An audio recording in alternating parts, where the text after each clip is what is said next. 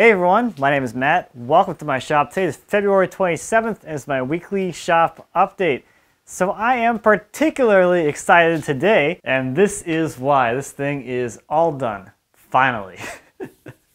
So I didn't actually post a shop update last week because I was trying to get this thing totally finished up and I was just really plugging away, wanting to get it done and behind me, and I tell you what, the devil is in the details of the details. There was a lot of like little tiny stuff I still have to take care of, and it just seemed like it kept going on and on and on. But let me catch you up on some of the work that I did last week to finish this thing off. So first off, I had to do all of the drawer bottoms, and I did that two different ways. The first way I did with hand planes because that way is just like a lot of fun.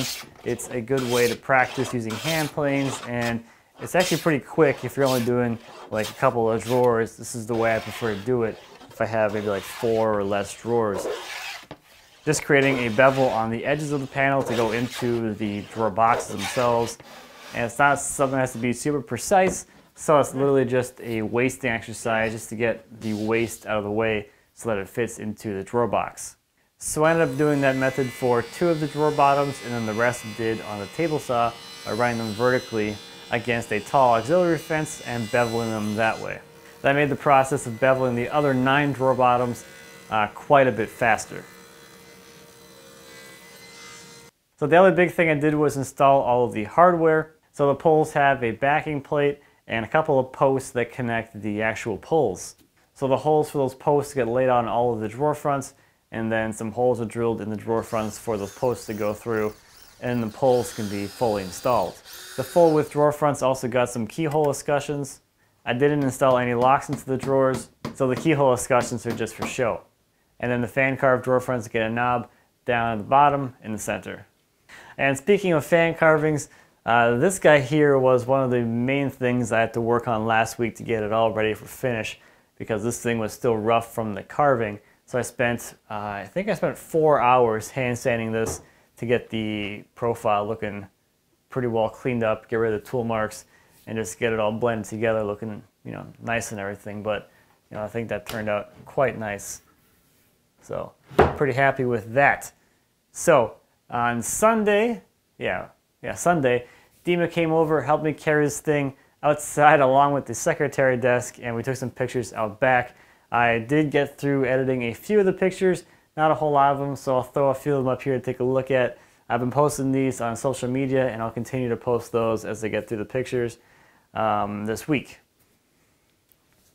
And I know a lot of people have been asking about the finials, the drop finials, and how they're going to get broken off or whatever. They're actually not attached, so they're just friction fit in there, so anytime I need to move this thing or have it on display, I can take them out, put them in, and then take them back off again so the boys don't break them. But you can't break them off because they just pop right out. But at this point, the wrap-up video for the highboy will be posted in the guild this week, and then after that's done, I'll start editing the full build video for you guys here on YouTube. That's going to be quite the video to edit, so it might take me a couple of weeks to get through that, but it's going to be quite an interesting video, I think. Being able to see this thing come all the way together in one video will be pretty interesting. But overall, super happy with just the way this thing turned out. I think it's just absolutely beautiful.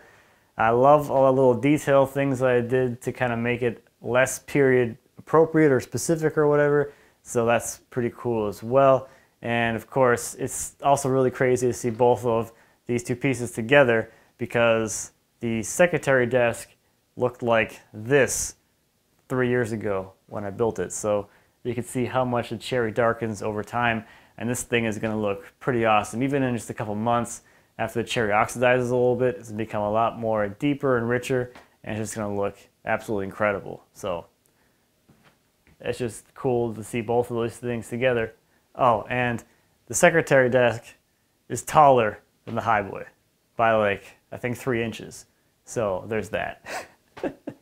So that's what's going on as far as the highboy goes. Let's head down to the shop, take a look at some viewer projects. First this week is the crib by Arvid. It's made from spruce with 3 Morrison tendons and made solely with hand tools. This is his first project for his first child, and the missus wanted it painted orange. Next this week is a dog leg dining table by Mike. Mike made this feeding table for his 8-year-old rescue dog. The table is made from poplar and the joiner is all hand-cut mortise and tenon. Mike used a small bandsaw and coping saw to cut out the legs, and shaping was done with files, rasps, and sandpaper. Next this week is a coffee table by Glenn. It's made from leftover oak flooring and a few pieces of oak lumber from the big box store. Glenn wire brushed it, then dyed it with Speedball India ink and shellac. Last this week is a miniature farmhouse table and benches by Dan. Dan made this farmhouse table and benches for his daughter for Christmas for her dolls. The legs of the table are turned out of pine and the top is made of curly cherry. The chairs are made from pine and the seats are made from the same curly cherry, and everything is joined together with mortise and tenons. So out here in the shop, I also made some progress on the waterfall table. Last week I did the butterfly or bow tie or Dutchman inlays into that thing. And for those, I actually used a piece of cherry from the highboy from the gooseneck moldings that had some crotch figure in it, and I used little sections of crotch figure for the butterflies in there. So I think this looks really cool. The crotch figure is kind of subtle, but it's a little different looking than your typical straight grain bow ties. And I did a video on installing those things a couple of years ago, and I'll leave a link up in the cards to that if you want to check that out.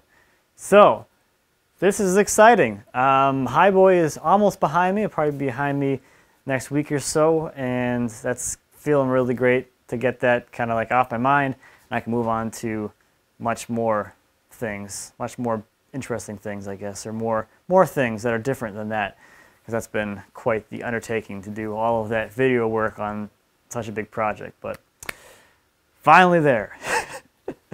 So, I think it's about all I have for this week.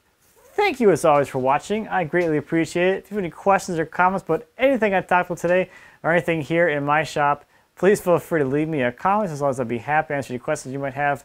And until next time, happy woodworking.